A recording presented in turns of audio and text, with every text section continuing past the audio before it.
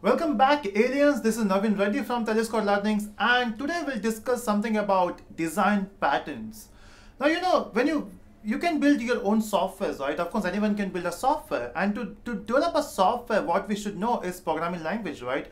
And one of the best language to learn so that you can build a software is Java, of course, right? Now, let's say you want to be a software developer. So what you will do, you will spend 1 week and then you will learn Java.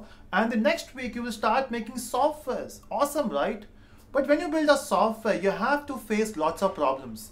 Now, these problems, there are some problems out of this which are very common problems, which are faced by lots of software developers. So what if we have a common problem, can we just solve it? And then anyone having the same problem can use that solution. Of course, right? We can do that. Provided that's not a domain problem. Example, when you're working on a banking application, so that's a different domain. When you're working with maybe a social networking app, that's a different domain. But if you talk about the conceptual, which is object-oriented conceptual problems, we can solve that with the help of some common solution. And now, so throughout the industry, we have some professionals, they provided something called as best practices. And we call those best practices as design pattern. So it all started in 1994 around. So there was a book by 4 people and in which they have mentioned the principles of design pattern or principles of object-oriented design patterns. So their main motto was so whenever you have object-oriented software, the first principle was you should always prefer composition over inheritance. And the second principle was whenever you code for interface, not for the implementation. And depending upon these 2 lines, they created the whole set of design patterns. And these 4 people were commonly known as Gang of 4. It's kind of like goons, right? So we have Gang of 4 people. So we have these 4 people. And now, so they have defined some design patterns. So, and we have just classified those design patterns into 3 sections. So we have the creational design pattern, we have structural, and then we have behavioral. So we have lots of design pattern, right? So now, if you want to build a software using best practices, follow this design pattern. But there are 2 questions now. The first question is, should we know all design patterns? And the answer is yes, you should know all the design patterns. The second question, should we implement all this design pattern? Of course, right? So let's say when you're building a next software now, you will be using all design pattern, right? Hold on, that's not the case. You should not use all design pattern in one software. It should depend upon your requirement. Look at your requirement. If your requirement says, we want to create an object, how to get an object? Then we have to follow creation design pattern, right?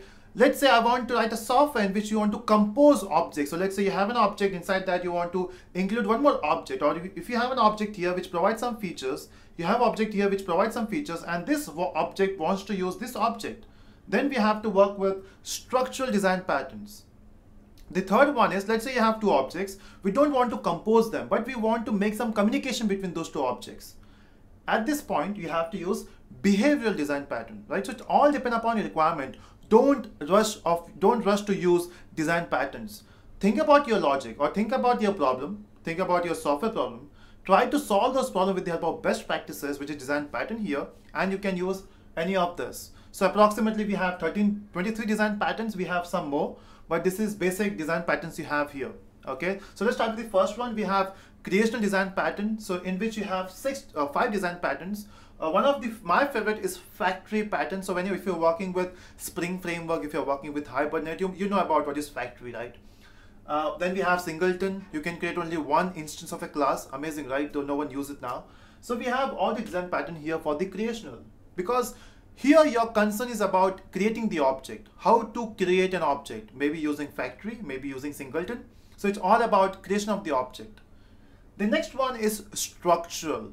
Now what it means, if you have again 2 objects and you want to compose this object inside your object, then you can use structural. So if you're an Android developer, if you have worked on Swing, you might be knowing about adapter design pattern, right? With this we have lots of design patterns.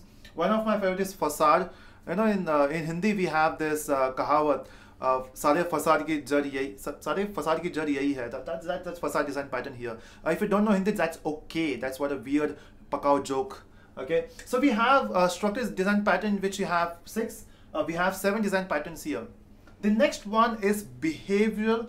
in which you have, I don't know how to call this. I guess this is 11 design patterns.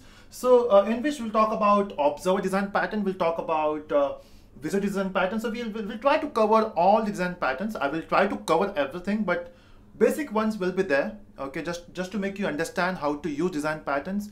So this is design patterns, and if you want to know the actual implementation of it, that we'll see in the whole series. We'll talk about one by one design patterns. Okay, so make sure you subscribe to the channel so that you will watch all the design pattern. And thank you so much for watching. And if you have any doubts, any concern about design patterns, make sure you comment so that I will try to answer that questions.